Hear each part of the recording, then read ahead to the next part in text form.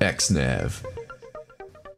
We use GPS every day of our lives. It's one of the most underrated and important inventions in the past 100 years. GPS revolutionized aviation and maritime travel. Farmers use it for planting, harvesting, and weeding. It's used in surveying, electronic funds transfer, credit cards, telephones, and almost all of your smartphone apps. GPS works because we have satellites orbiting the planet. These satellites help determine our global position. But what if we had satellites throughout the universe? In a way, those satellites already exist. Let's pretend we are Galileo and take a look towards the stars. Let's stop thinking globally and take a moment to ponder the universe. There are many strange and fascinating objects in deep space, such as the Pulsar, which is a rapidly rotating neutron star.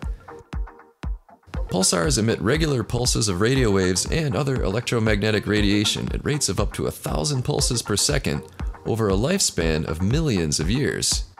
Imagine trying to build a satellite that can do that.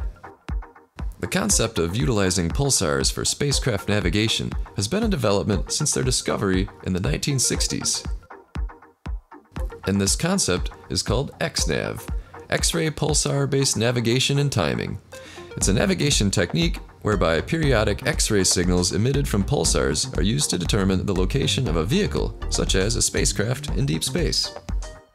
Since the 1980s, the Naval Research Laboratory has studied X-ray sources and developed detectors, providing the foundations for X-ray source spacecraft navigation development. Let's put that into as simple terms as possible. Instead of using satellites in the Earth's orbit to determine location, we could use pulses of energy from space to determine our exact location anywhere in the galaxy.